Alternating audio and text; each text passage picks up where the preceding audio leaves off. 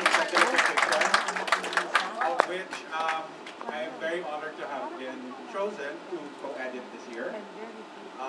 I'd like to introduce first our publisher representing Kestrel DDM, someone you know very well, Dean Alfar. Salamat sa pagpunta nyo dito. Alam kong napakainit sa labas. Stultifying heat. Okay. On the way here, I went to speak to my wife, Nikki. Then I saw a puddle of turquoise. Kawawa naman sa nasaha ko. So I know what a big sacrifice it is to come here. And believe me, we are all thankful that you are here because you are the reason that there is this anthology. That's why there's this book. Supposed to make some brief remarks, but I cannot help but focus on the fact that it's volume 5. So seriously guys, when I was growing up, finding works of the imagination in the genres of fantasy, science fiction, or horror, really difficult, really hard. Pagpunta mo sa National Bookstore, lucky ka na pag makahanap ka ng libro din sa fantasy section nila. Tapos, you just have to buy whatever that is, good or bad. Okay? And sadly, what you read early in your reading life affects your writing. So, some of us tend to write like the authors that you would find there. Or, may kamag-anak ka na pupunta sa Olonga po or what, pagbalik na isang damukan ng libro ng PX type from the Americans, which was also a great thing. So, being able to provide a venue for this kind of writing was a dream long in the making for me. And my co-editors, Nikki and Vincen as well. This is very important to us simply because we deeply believe that this kind of writing, this imaginative, speculative writing should be encouraged, should be heard, should be given opportunities, and should be given a voice. If the spirit of speculation did not exist, which by the way is simply asking, what if? Or sa Tagalog, paano kung ganito or ganyan? Wala tayong advancement sa sciences, wala tayong advancement sa kung saan-saan if people did not bother, if people were discontent. But it's the minds of artists and writers and scientists and yes, politicians, but I won't make a political speech. Speaking pa, diwang nga. Take note, wala akong proper color, ha? But you don't know my underwear color.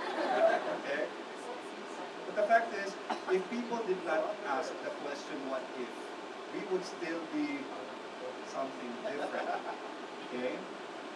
What makes us glad as editors is finding writers, new writers especially, and of course established writers who have new stories. The new stories from the established writers continue to delight and amaze us, okay? Especially if they come from what we would call a different genre or a different discipline. Nakakatuwa talaga. Okay? Pero equally nakakatuwa pag may bagong writer, kasi bagong-bago yung boses. And believe it or not, this year we hit the jackpot. We have 2 14-year-old writers. Seriously. And I'm telling you, normally, the age of these people would be a hindrance. But me and mine, we look at the story, we look at the text. That's what we judge. Not who you are, what your family name is, if you come from a political dynasty, but I promise this would not become about the election. Okay? The point is, if you write a good story in genre, we will publish it. So, I am very happy to stand here before you. 5 volumes na kami of the annual. I can't believe it. I really can't. And I have all of you to thank for your continuing support. Okay? One last thing before I introduce the editors. I am so glad when family comes to support their writers. Okay? Fathers, and especially mothers.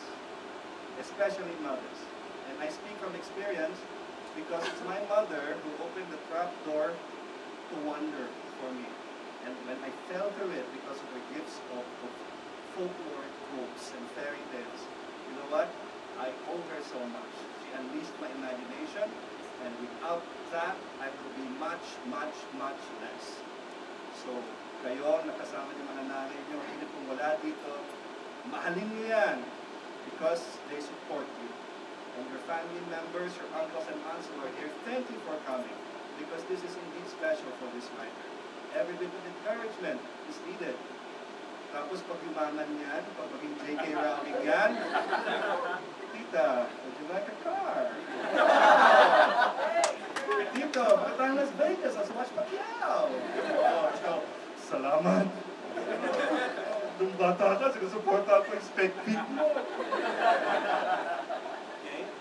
So, this kind of thing that we do is, I think, na ibang konti from the regular book launches that you probably have attended. Normally, there'd be a preview speech. Sana hindi ka ng preview speech ko sa inyo. Or I could talk about politics. Ano lang, okay? There'd be a musical number na medyo walang pinalaman or maybe we're there to Biriano, may sasayaw dyan, or some old lady in an operatic aria. Diba? Tapos, something else. Ito, ang gusto namin gawin, and what we have been doing is, we focus on the authors. At bakit hindi? Ganito yan, ha? When the anthology is purchased by somebody, and when somebody reads the anthology, reads through it, they will read the stories of the authors. Okay? If the story is written well, it's the story that should matter, not who wrote it. Alright? So, paradoxically, the best written stories should contain no trace of, kasi si ganito ang nagsulat. Maling reason yun, na maganda yung kwento kasi si James ang nagsulat. Hindi. Dapat mahusay yung kwento kasi mahusay. So, this is our opportunity, okay, to give credit naman and to show off who these authors are. Okay? Some of them are abroad. They refused our invitation. We don't understand why. Yeah. Ang mga tao nasa France, Singapore, malapit lang yun. Sabi ko, mag-bus ka na lang. Pwede naman yun dyan. Okay? Okay, fine. Yung European contributors natin understand, it's that volcano in Iceland that I cannot pronounce. Who can? Q. What's the name of the volcano? Let's go. I would like to say that this is a family event. Okay. Shut up. Stop now. If I hear you say that again, and there are mothers here. There are underage children here too. Shame on you. Okay? This is you're eroding the goodwill I'm building. Okay. We also have contributors kasi from the States, clearly. Look it up, guys. Okay. So, thank you. Now I'd like to introduce the editors, the co-editors. Okay. The first co-editor is Nikki Alfar. Okay. In case you're confused, she's the girl in the dress. Yeah. Yan, babasahin natin. Nikki Alfar learned to write at the age of 2 and never quite figured out how to stop. Now, over 3 decades later, she's managed to earn 2 Palanca Awards, 1 Manila Critics Circle National Book Award, a citation in the Global Year's Best Fantasy and Horror, and recognition as a Filipina writer of note. But may quotations pa yun, according to the Ateneo Library of Women's Writings. Yung fiction niya has been published internationally as well as locally, sa various magazines as well as anthologies, A Time for Dragons, Night Monkeys, Sawi, Tales of Fantasy and Enchantment, and The Farthest Shore. Nikki Alfar.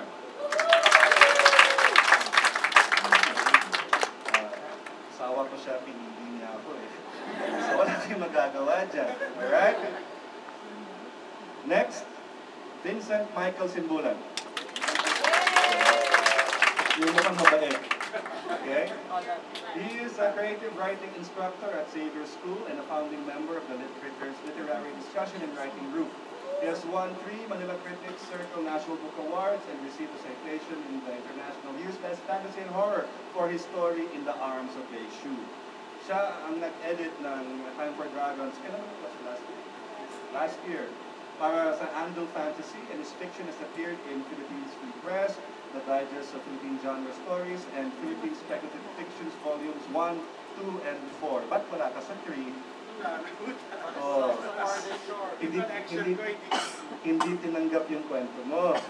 Kasi, not na. My bribe wasn't big enough. Kita mo? Ang kwento dyan is, mahusay ang kwento niya, pero mas mahusay na kwento. Sino? Ba't ka nag-name ng name? Yun! Kumuha ng slot! Yung pinakyaw niya 1 to 5. Oh. So, enough about me. I'd like to turn over the rest of the proceedings to Nikki and Vin. Thank you, Dean. Slide.